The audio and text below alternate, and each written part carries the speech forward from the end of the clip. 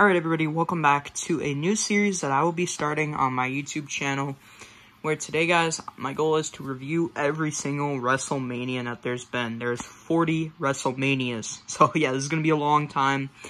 Guys, I want to I can't talk. I want to tell you guys something though. I am nowhere even close to having all the WrestleManias. I think I only have about maybe 3 WrestleManias in my collection. I kind of just started collecting wrestling DVDs. I'm going to get more, obviously. My goal is to get every single WrestleMania on DVD.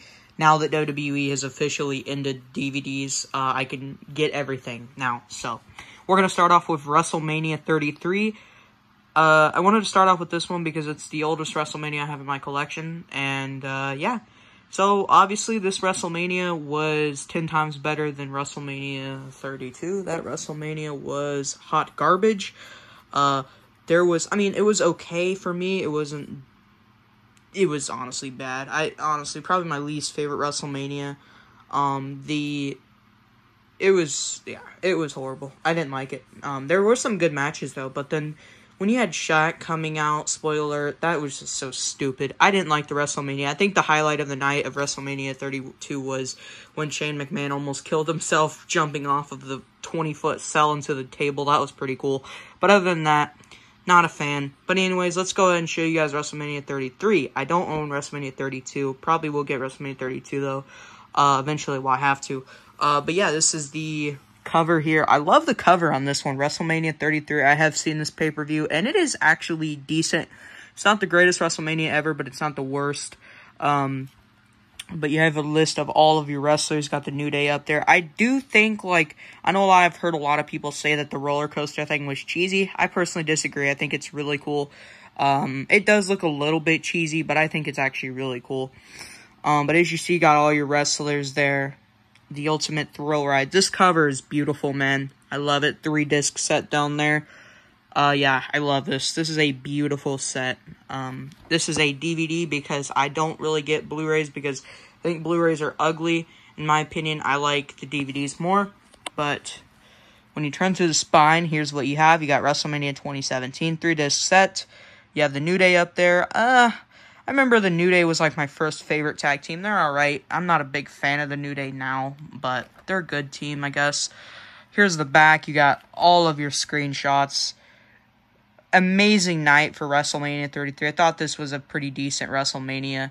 You have Taker there on the top. You got Brock with the title and Paul Heyman. You got Seth there, Charlotte, Roman, Nikki, John Cena, New Day there in the very back, Orton. And this also includes the WWE Hall of Fame 2017. And the approximate runtime on this is about 8.5 hours. This is a TV PG, and this release came out in 2017. So, when you open it up, you do have this little Wrestle Crate promo thing that it came with. Yeah.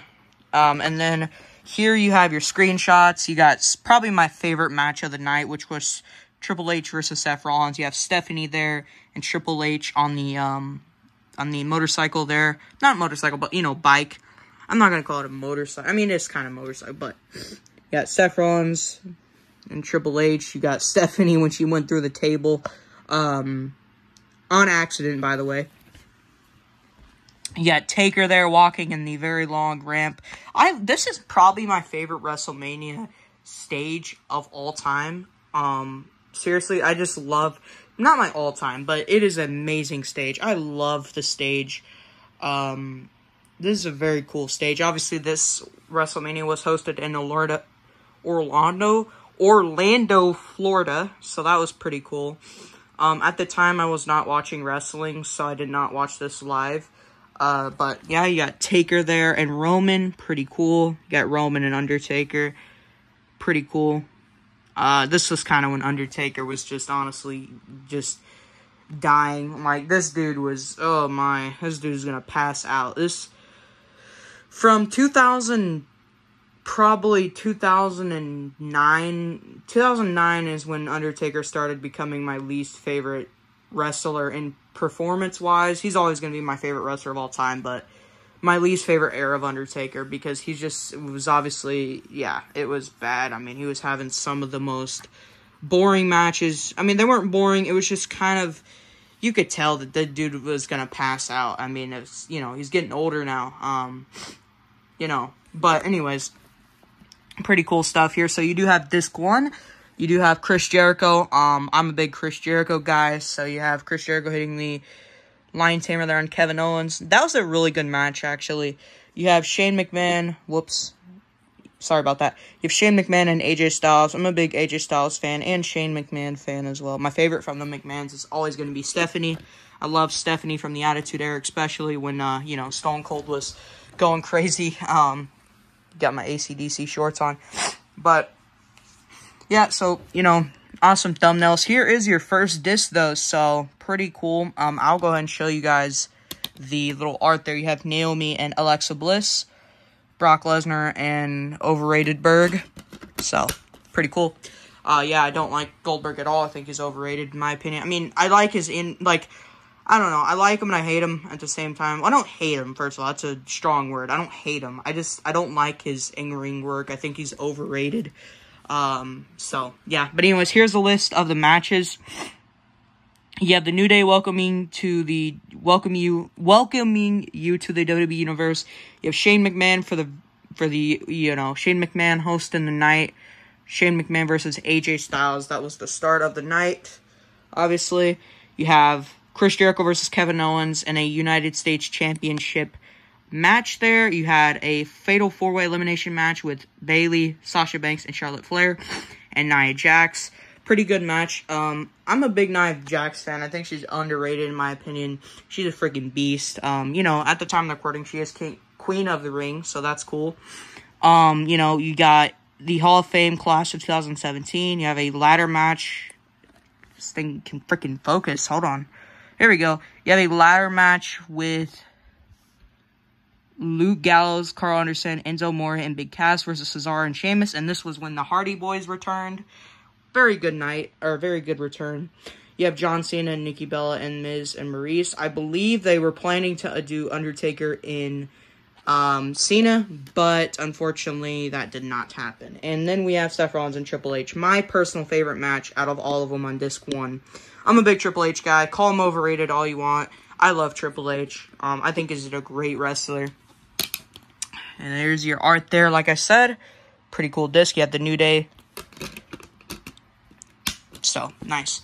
Now we have disc 2, which I do like disc 2 actually more than disc 1 because of the yellow. Yellow and blue, though, does not really match the Orlando Magic. I guess they should have probably went with Orlando Magics, but I'm happy with yellow and blue. I think it's pretty cool color scheme. But here is disc 2. You did have Bray Wyatt versus Randy Orton. Match was okay. Goldberg versus Brock Lesnar in a surprisingly entertaining match. You had Alexa Bliss, Naomi, Becky Lynch, Mickie James, Natalya, and Carmella. I'm a big Natalya fan. She's an underrated wrestler for sure. You have WWE breaks the Citrus Bowls attendance record, and then Roman Reigns versus Undertaker. Match of the night, definitely. And Hall of Fame inductees there. So, you have Cena and Nikki when Cena proposed to Nikki Bella. So that was pretty cool. I do think that, you know, it was really cool to see that, you know, finally happening. And then, unfortunately, you all know Cena and Nikki Bella did not work out. And then Bray Wyatt hitting his sister Abigail and Orton. So that was pretty cool. Bray Wyatt, great wrestler. I mean, I've always been a fan of Bray Wyatt. You know, rest in peace, by the way. His Fiend character is a bit overrated, in my opinion. I'm not a big Fiend guy. I remember I used to been. My personal favorite Bray Wyatt's, I mean, the Fiend character is cool, but my personal favorite Bray Wyatt is, you know, when he was hosting, in the Wyatt family. And for your extras, you do have the Hall of Fame discs, and these are the people that were introduced in the Hall of Fame. You have the Rock and Roll Express, Ravishing Rick Rude, great wrestler, underrated for sure. Beth Phoenix, Eric LeGrand, Teddy Long, and the best, Kurt Angle. I mean, come on, man. The dude literally won, I believe, a medal, when he had a broken neck. I mean, come on, yeah. Love Kurt Angle. You know, I loved his feud with Austin in the late Attitude Era. That was awesome. But here is, you got Sasha Banks, Bayley, and, what is it, Charlotte doing the, I think it was like a moonsault, and you have a spoiler there, Hardy Boys winning the tag titles, so pretty cool to see that. And let's put this little thing in here, this Wrestle Crate thing back in here, and yeah, guys, that is it. That is the WrestleMania 33 pay-per-view. Oh, man, this was a decent pay-per-view. It wasn't the greatest pay-per-view of all time, but it was a good pay-per-view. I'm going to go 8 out of 10. I'm not going to go 9 out of 10, 10 out of 10. But yeah, unfortunately, we don't have WrestleMania 40. I'm so sad. I wish we got WrestleMania 40. Definitely going to have to get a custom copy, though, on eBay or somewhere. I don't know. But yeah, I hope you did enjoy today's video. If you guys did, please leave a like. And we'll be doing another part 2 of this WrestleMania DVD collection series that I'm going to be doing. So yeah, bye guys.